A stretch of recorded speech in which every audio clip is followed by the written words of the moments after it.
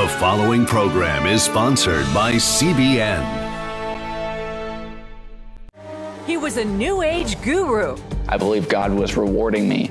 Who was spooked by an out-of-body experience. This stuff is more powerful than I was. Then, a family of 4 is plunged into a watery grave. It was very much like I was already dead. See their supernatural rescue. I almost felt like he was an angel. On today's 700 Club. We are for living miracles.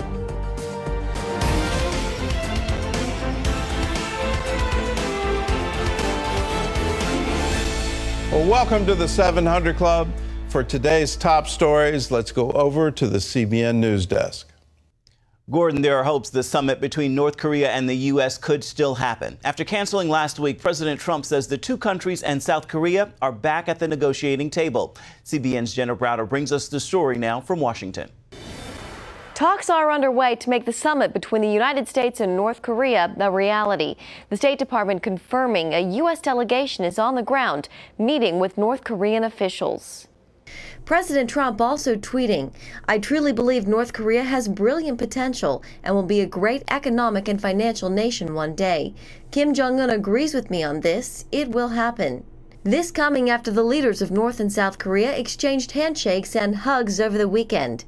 And at the White House, we're looking at June 12th in Singapore. That hasn't changed. Just last week, Trump canceled the summit after North Korea threatened a nuclear showdown.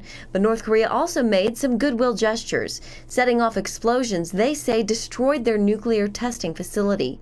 Still, Senator Marco Rubio and others aren't convinced. It's all a show. It's a show. I remain convinced that he does not want to denuclearize. In fact, he will not denuclearize. Denuclearization of the Korean Peninsula is President Trump's goal if the June 12th meeting takes place.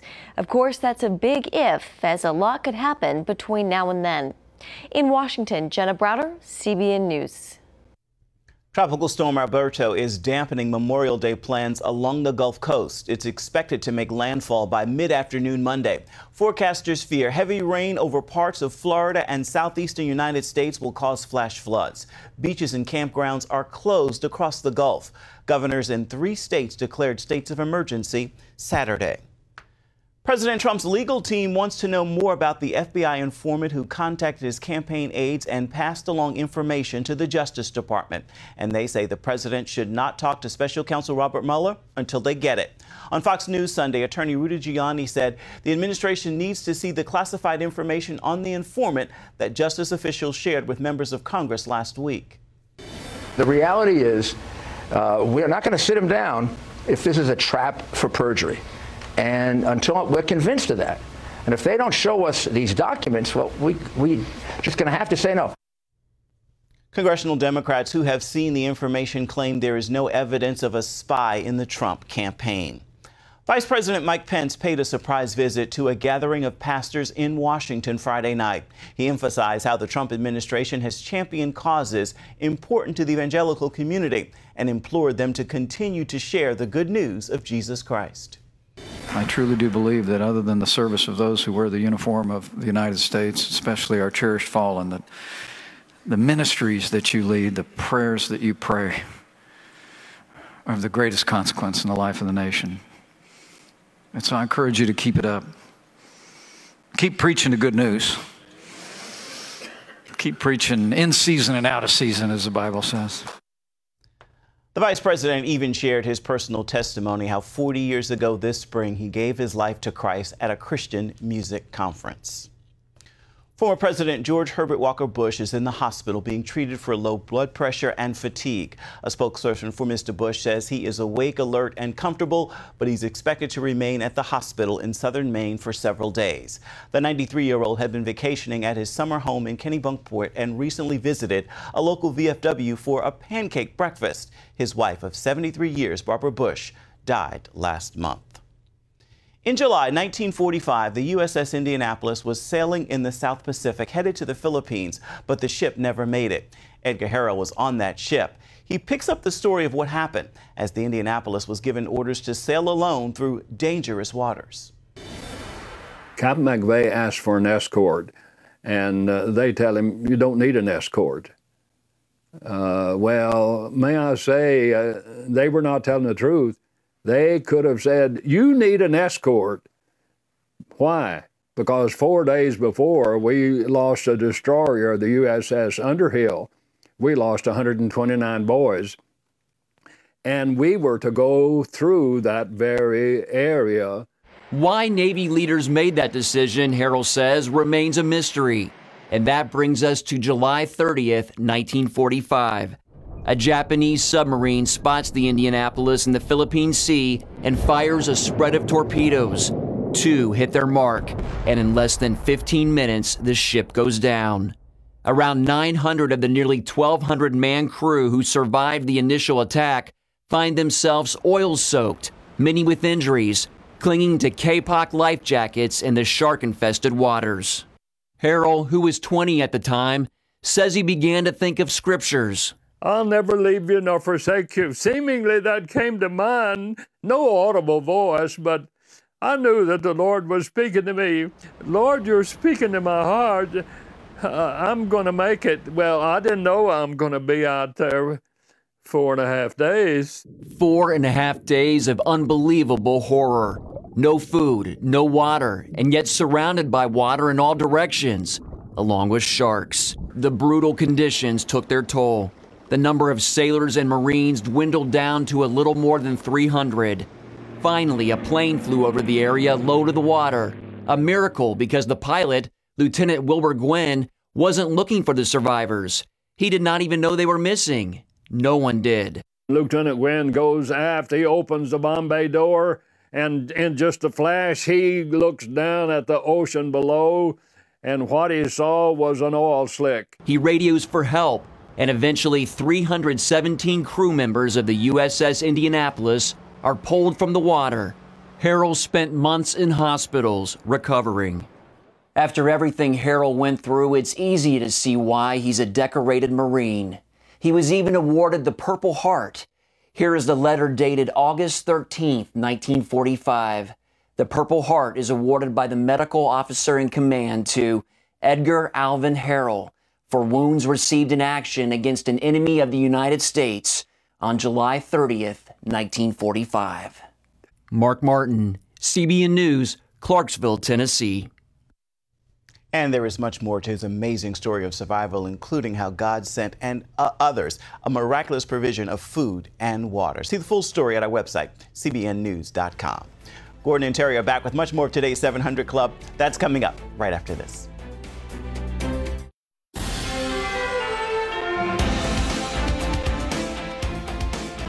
These days, couples are spending nearly twice as much as they did on weddings 10 years ago. And it's a trend so many experts and even pastors find troubling. Heather Sells breaks down the reasons why an expensive wedding may not be the best way to start a marriage.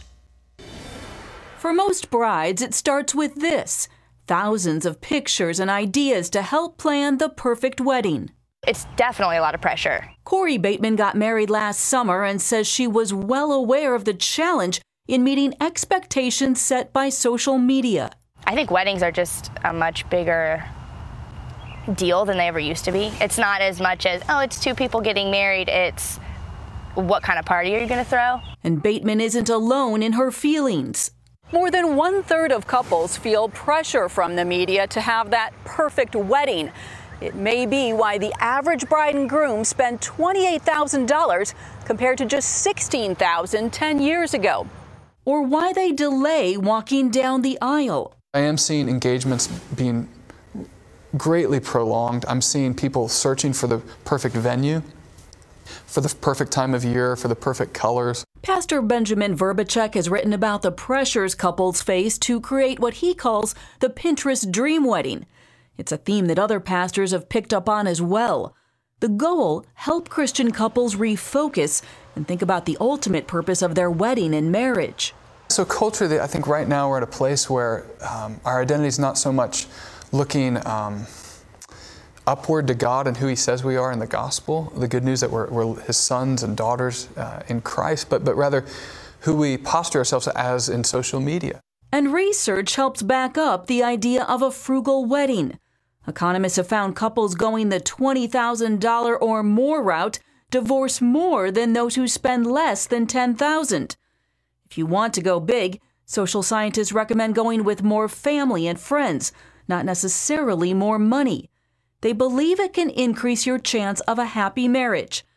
Sociologist Brad Wilcox calls it the big fat Greek wedding factor. So having your wedding, in a relatively cheap venue, maybe a church hall, for instance, or something else, but with a lot of your friends and family members there, seems to be the formula when it comes to the ceremony itself for greater marital quality. Nikki Crystal and her fiancé followed this so-called formula without knowing it existed. I'm one of 5. My mom is one of 6. Most of my family lives close by, and so I grew up with just a lot of people around, and I couldn't imagine having something small. Crystal, however, also faced a tight budget. My parents helped a lot, and they helped where they could, but I also didn't want to be in debt after I got married. So the couple cut corners. They picked a cheap venue, hired a photographer for just half a day, and bought wholesale flowers.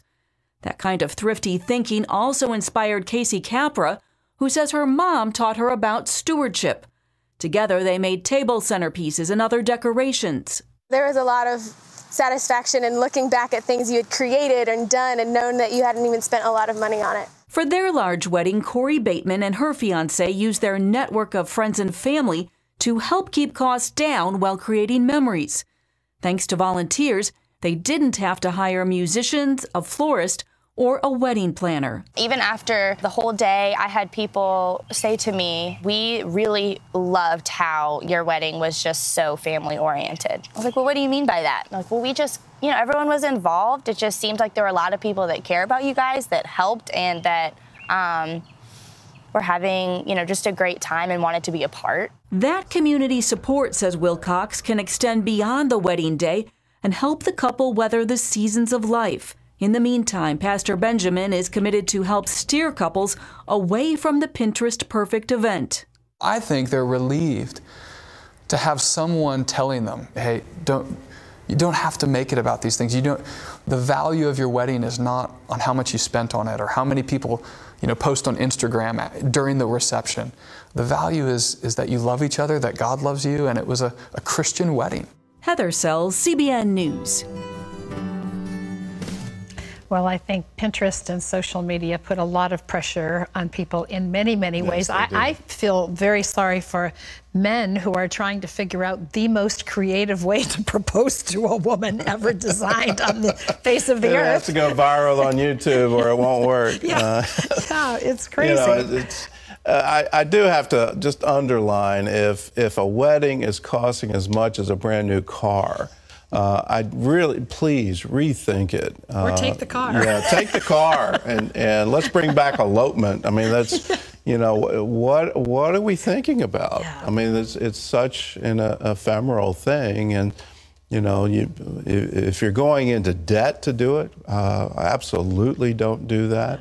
And if you're forcing your parents to go into debt, don't do that. I think one of the other things is it's hard sometimes to really be present at the wedding and appreciate the significance of the moment when you're exhausted, stressed out, you've overspent, and you just can't be present. Well, most weddings are whirlwinds, and absolutely. In the rehearsal, did you even get a chance to eat any of the food? Yeah. And, or the wedding. And at the wedding reception, did you get any? And so it's just this blur, and really, do you need to mortgage your future to do that? Yeah. Anyway, elope, buy the car. Exactly. Well, coming up, as a new age blogger, he had hundreds of thousands of followers. I believe God was rewarding me with helping wake people up into a higher state of consciousness. It gave me a sense of power, a sense of purpose, and a sense of meaning and value, perhaps. So why did he suddenly shut down his lucrative website? You'll find out after this.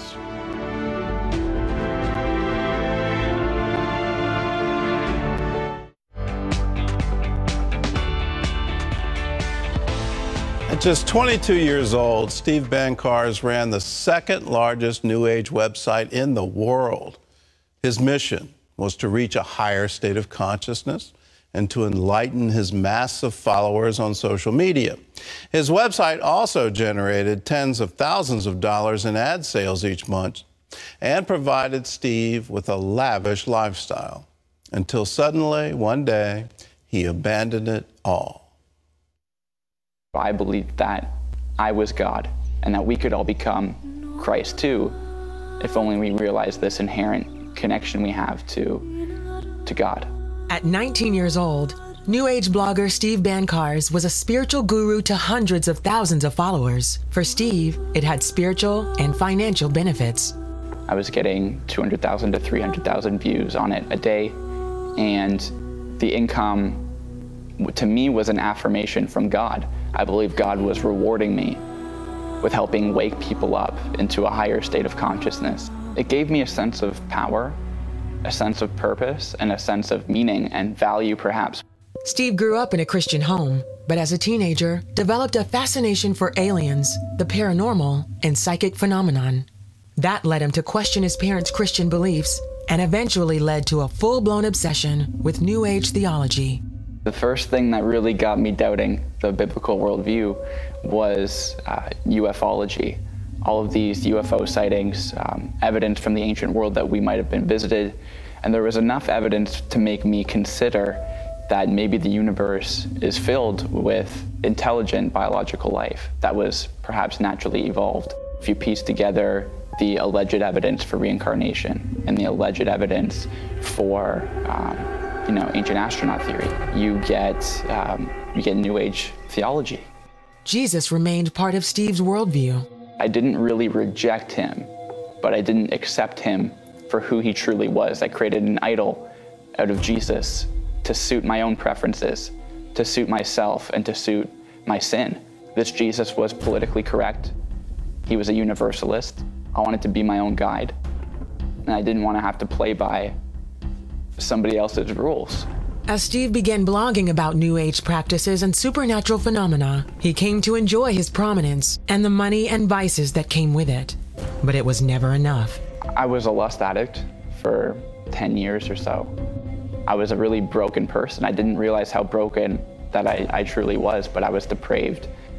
I was miserable. I had depression and anxiety that I was suppressing. I had all of this quote-unquote spiritual knowledge, all of this information, and it wasn't bearing any real fruit in my life.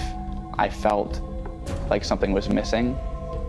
I felt a little bit dead inside. Steve had a disturbing dream.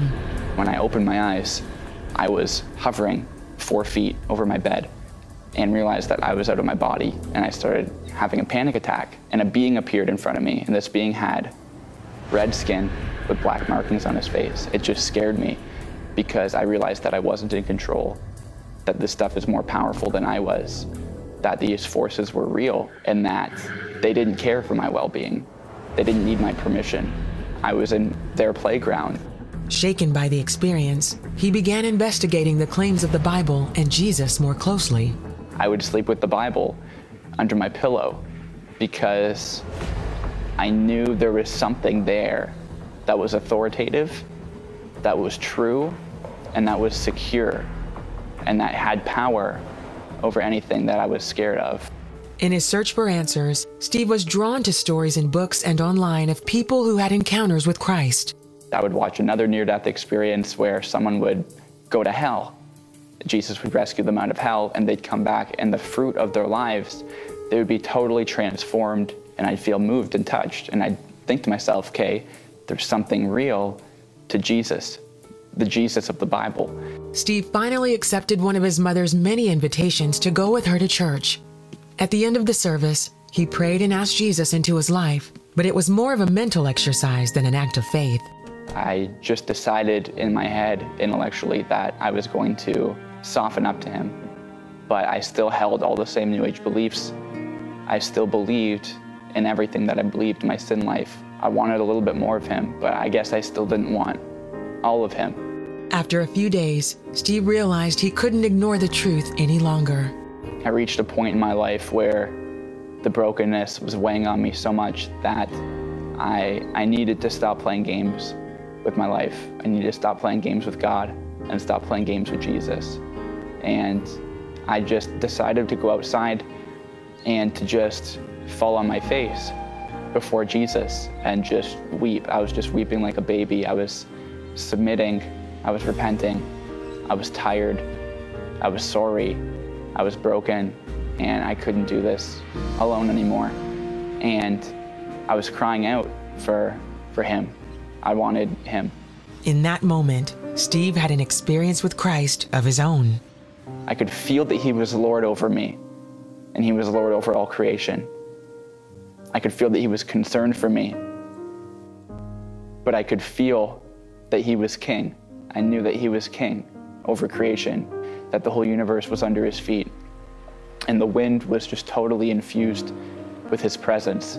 And the thing that stuck out for me, that made me realize that I was dealing with God, was how the wind and the trees, the sounds outside, the birds, the crickets, they sounded like they were glorifying him.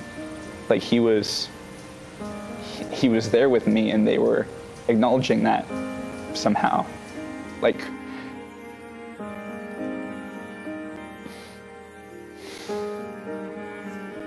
creation recognized him. Steve burned all of his New Age books and made a public statement to his online followers. I told people within a few days of that experience, I'm sorry for misleading all of you astray. This stuff is not of God. They're tools of demons to deceive us and lead us away from Jesus. And Jesus is the Son of God, and he's exactly who he claimed to be. Steve endured waves of ridicule and personal attacks from the online community, but that hasn't stopped him from trying to teach those who persecuted him. His website, reasonsforjesus.com, provides evidence and sound reasoning that prove the claims of the Bible and the only path to truth, forgiveness, and joy in life come through Jesus Christ. He delivered me from the stronghold of New Ageism and of occult philosophy. I'm the happiest I've ever been in my life. I feel more whole than I've ever been in my life. If there's hope for me, there's hope for anybody. I was the most lost person that I knew, and the Lord drew me to himself and had mercy on me.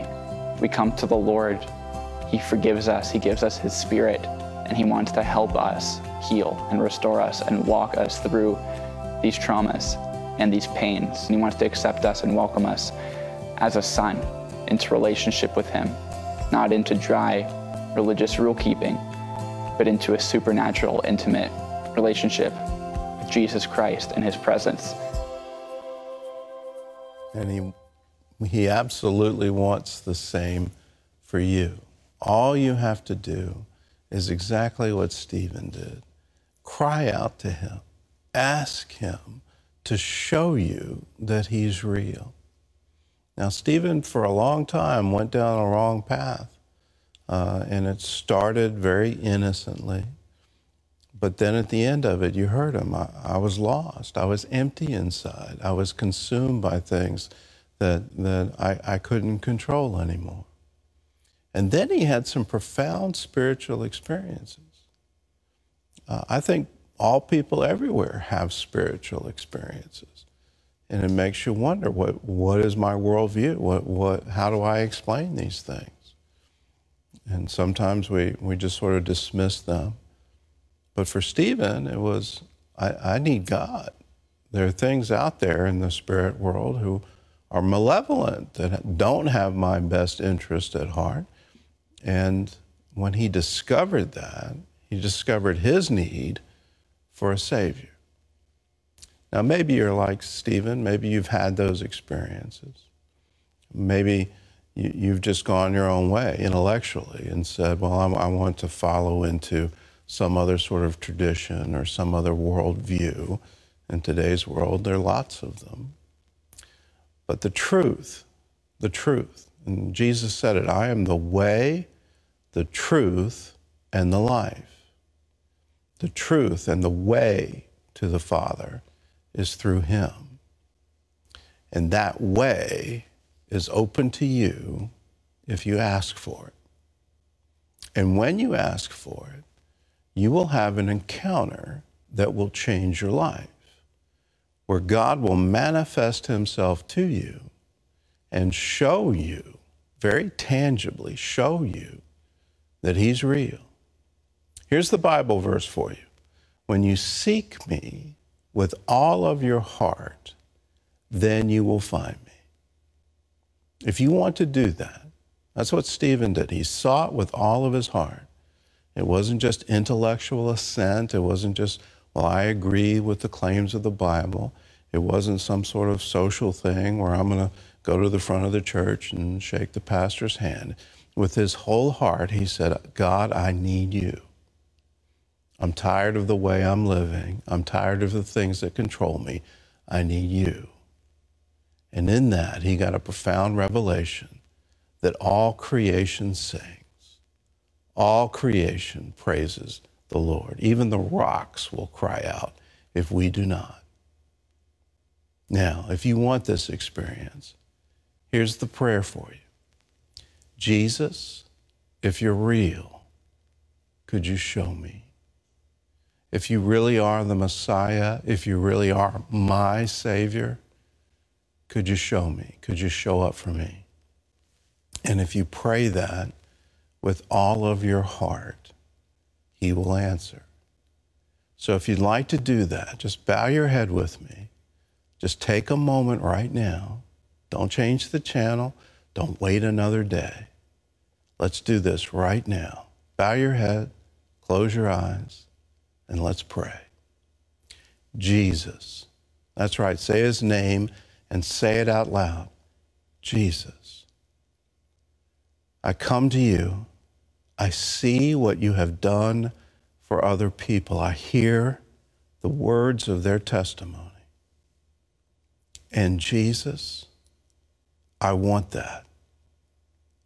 I want to experience you. I want to know that you're real. So Jesus, hear my prayer. I seek you right now with all of my heart. I want to know and to understand that you're there.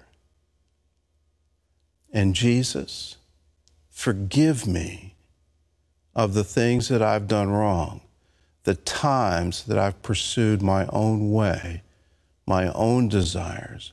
Deliver me from that. Set me free and give me the assurance that you will never leave me, you will never forsake me. Hear my prayer, for I pray it in Jesus' name. Amen. Father, for those who just prayed, I ask right now that you would fill them to overflowing. I bind anything that's hindering their thoughts, their spirits, anything that is attached to them. I break it off of them now and ask for a baptism in your love and your presence. Breathe on them. And I ask it all in Jesus' name. Amen and amen. If you prayed with me, there's one more thing I want you to do. I want you to make a phone call. 1-800-700-7000 is the number. All you have to do is say, I prayed with that guy on TV. When you call, I've got something for you. It's absolutely free. It's called A New Day. And then there's a teaching on how do you live the Christian life. And as a Christian, what do you do now? You've prayed.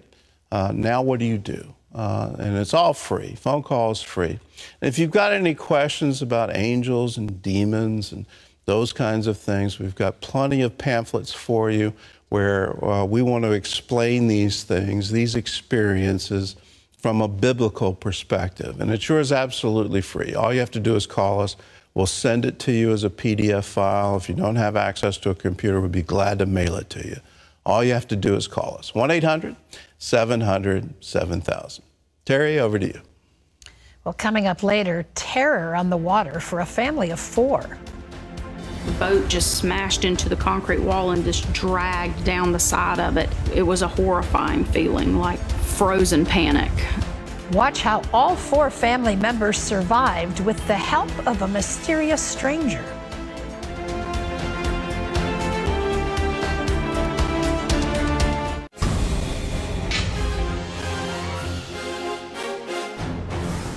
And welcome back to the 700 Club.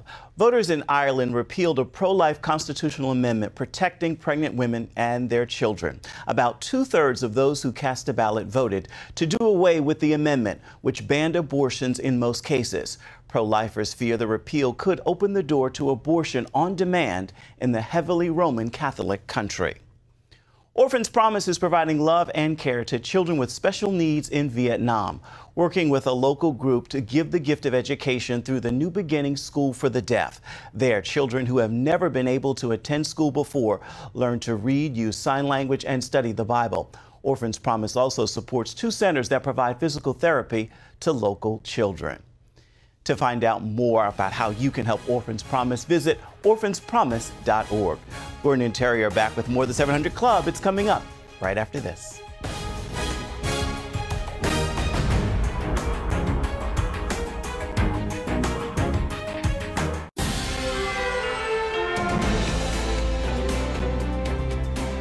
When the recession hit in 2008, Ken Young lost his job and his home. At one point, he was living in a friend's trailer with just 50 cents to his name. That's when Ken learned the secret to finding good work in a bad economy. Ken Young takes pride in his work, and it shows. People call constantly needing his expertise. But it wasn't long ago the jobs had dried up, and he was homeless. What bothered me was I was always able, from the time I left school till then, able to provide for myself. It was frightening. It started in 2008. The economy had taken a downturn and Ken's phone stopped ringing. He also got divorced. He quickly went through what little savings he had and eventually lost his home. I was worried. I go, what's next? What am I going to do? In exchange for work, a friend let Ken spend the winter in a trailer he wasn't using. Any money he made on other jobs went to a storage shed for his tools and to pay his cell phone, the essentials of his trade. He lived on food stamps. It felt like everything was taken away from me. Then his cell phone was shut off. No phone, no work. My mindset was turn to God. That was my mindset. And at that point, every chance I got, I was down on my knees praying. Get me out of this, God. Ken was down to his last 2 quarters. He used one of them to call another friend. And he says, I was just thinking about you. You need to come over to my house right now. There, Ken started watching the 700 Club and learned about God's principles of giving. Now with internet access, he advertised on Craigslist. If you give, it'll always be given back to you. I just never had faith enough to do it or believe it until I saw Pat, and then I've seen the testimonies on the show. I think that's what really brought it into my mind a lot more. So he made a pledge to CBN. Then practically overnight, the referrals started pouring in. Soon he was back on his feet in his own place, and it's been that way ever since. Given that 10% or more every month, it comes back to you. It just comes back to you. And my business, I'm booked, and I keep getting calls. It just keeps coming in. In fact, he's in such high demand, he has to turn down work. I've had people go, well, how come you're doing so well right now? I said, well, God's blessing me because I'm blessing him. Interesting, isn't it? He says, I just never trusted enough to actually try doing what God suggested. It's not just a suggestion. God actually tells us to prove him in this.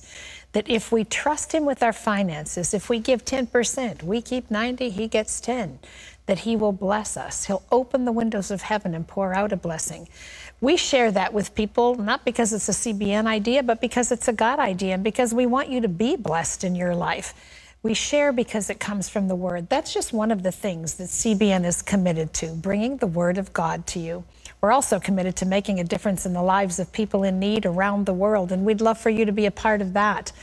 If you'd like to join the 700 Club today, it's a great time to do it. Our number's toll-free. It's 1-800-700-7000. 65 cents a day, $20 a month makes you a 700 Club member. And when you call, if you do your giving, you're joining with Pledge Express, that's electronic monthly giving. It means that $20 a month, your bank does all the work for you, no envelopes, no stamps, nothing on your part. You can stop it when you want, but it saves administrative costs for us so we can put even more of your gift right into the lives of people who are truly in need. And our way of saying thank you for using Pledge Express when you call today is to send you a Power for Life teaching. We believe these will bless you because they are all about the Word of God. This will come to you every month, and we want to thank you in advance for what you're doing to make a difference in the lives of others. There's our number again. It's 1-800-700-7000. Just call and say, I want to join the 700 Club. Gordon? Well, up next, a freak boating accident takes a young girl into raging water. The force of this water was so strong, there are no words to describe the feeling of her being ripped away from my arms. It was very much like I was already dead. Meet 4 living miracles right after this.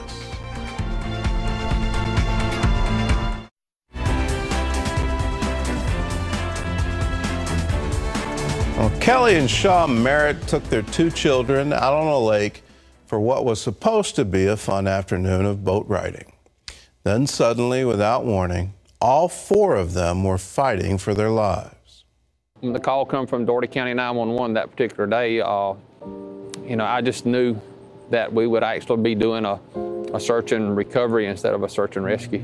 The weather for the previous 3 days had been nothing but rain, so we just thought, oh, it's gorgeous outside, and we'll jump in our boat and go down Lake Cheehaw and see all of the beautiful nature that's here in our area.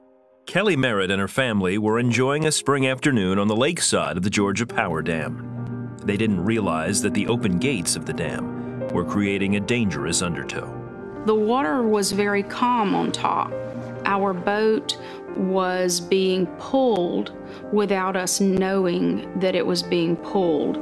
The closer they got to the dam, the greater the undertow, which now began sweeping the boat toward the concrete wall near the spillway. It was just sucking the boat faster and faster. We had lost control of the boat. The motor did not seem to matter anymore. The boat just smashed into the concrete wall and just dragged down the side of it. I prayed to God, and it was a horrifying feeling, like frozen panic. All of a sudden, my son decided to jump out of the boat, and he was swimming as hard as he could, but I watched him get sucked underneath the boat. And then I put my arms around my daughter, who was sitting right in front of me. As the boat was sucked through the wall, the water forced her daughter, Mazay, from her arms. There are no words to describe the feeling of her being ripped away from my arms. It was very much like I was already dead. Kelly was sure she would never see her family again. The force of this water was so strong, I felt concrete and slime, and I dropped for what felt like an eternity. I reached up and I could feel the carpet on the bottom of the boat, and then behind me I could feel the concrete. I was pinned there, and it was a horrifying feeling. Kelly began to accept the fact that she may die. I was having a conversation with God at that point, and I was telling him, in essence, thank you for all that I had had. I knew in my heart that I wanted more, but I didn't want more if my children weren't going to be with me, if my husband wasn't going to be with me. I said, Jesus, I need you to walk on water right now. I felt it literally like I don't need an ambulance, I don't need a helicopter, I don't need a life flight. I need a miracle worker. I need Jesus. Just as Kelly could hold her breath no longer, the boat rolled over, freeing her. I then was pulled towards the surface. Kelly began swimming against the swift current, trying to get to shore. Then I saw my son's head. And just a second or more after I saw the back of my husband's head, it was life, it was hope. Whenever I went over, I didn't know where the rest of my family was, and then I had like my dad grab a hold of the back of me, and at that point I felt like almost like it gave me a hope to keep trying to swim and keep trying to get up. But there was still no sign of Mazay. I was just screaming, "Where is my daughter?" Basically, my husband and my son started running down the bank of the river. They were hollering back, "She's not here." I just laid in the sand on the side of the river, and I was just screaming, "I need my child." I thought at that moment that we'd lost her, and then I heard someone yell, "We found her. We have her." Once torn from her mother, Ms. A had dropped down the wall also and found herself alone in the river on the other side. Suddenly, a man walked up to where I was laying on the ground, and he said, "Ma'am, I think we have your daughter." And he had on a green t-shirt. It said John 3:16. I started following him. All of a sudden, she was just there in the path. I couldn't see even a scratch on her. Indescribable. It's indescribable. At that moment, that's when I realized that we had experienced a miracle, and we made it. We survived. I felt like another person was holding on to me, but there was no one around me when I came up, and I knew that it had to be God because there was no one else around. It was nothing short of God's mercy in them, and 4 miracles performed that day for this entire family. The Merritt family drove home with no serious injuries. And while they never saw the man in the John 3:16 t-shirt again, they are grateful for his part in God's protection that day. I almost felt like he was an angel. But he had the biggest, prettiest smile, and that smile just, came with a sense of peace. You wouldn't have thought that he would have, been the one to give you reassurance that everything's okay, but he did. About a year later, we were sitting in church, and our pastor led us to read Isaiah 43:2, and it said, "When you pass through the waters, I will be with you, and the rivers will not overflow you." And in that moment, I knew that God had given our family a Bible verse that was just for us. It was ours. Jesus had truly been with us. He was truly walking on water for us in those moments. He was with us. Right now, I believe that we are 4 living miracles. 4 living miracles. There are moments in life where you say, "Lord, I don't need a rescue helicopter. I don't need emergency text to show up. I need a miracle worker. I need to be able to walk on water right now.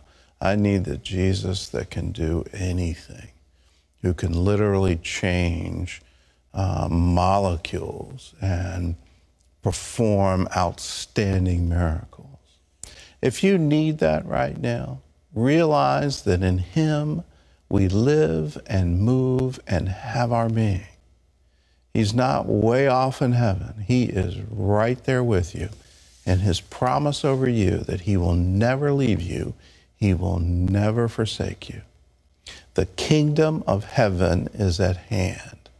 And that means all you have to do is reach up and grab it. It's within your reach. It's right there at hand. And He is your very present help in time of need. Now, Terry and I are going to pray. I want you to pray with us if you have a need, if you need a miracle worker in your life. Today is the day, because Jesus is the same yesterday, today, and forever. What He's done for others, He will do for you. But before we pray, we want to encourage you with some miracles that have happened to other people. Here's Reginald from Jacksonville, Florida. He was diagnosed with leukemia. Doctors said there was no hope. Reginald needed a miracle. He needed a miracle worker. Doctors were out of solutions. For 2 months, he kept calling the prayer center for healing prayers. I love that. The prevailing prayer, the prayer that gets an answer, the importune widow that keeps knocking at the door. That's how you get answers to prayer. You know the answer is there. All you got to do is keep knocking. Knock and it will be opened unto you. Seek and you will find. He kept calling for healing prayers. He went back to the doctor. The doctor stated he is now cancer-free. Same doctor said that there was no hope is now saying you're cancer-free. there's hope. Amazing. There is a miracle worker. What do you have? Here's Judy from Sandusky, Ohio. She had a lump on her left breast, was very concerned that the cancer she'd had before had come back. You could imagine her fear. The lump had a shooting pain at times. Her doctor could feel it as well. She believed in the prayer of agreement, so she called the prayer center also to agree with someone for her healing. After prayer, the lump started diminishing. In 3 weeks, it was totally gone. She had a mammogram. The lump is no longer Praise there. God. Join with us. If you have a need, lay your hand on that area of the body that needs healing, and we'll agree with you. If you don't have a need, well, then just pray for others. Let's create a great circle of prayer and realize that when two or more agree touching anything, it shall be done for them. So let's pray. Lord, we lift the needs of the audience to you right now. And as people are laying hands on that area of the body that needs healing, we join with them and we join in agreement, touching it right now. And we say to it, be healed and be made whole. In the name of Jesus, release now, release healing now in Jesus' name.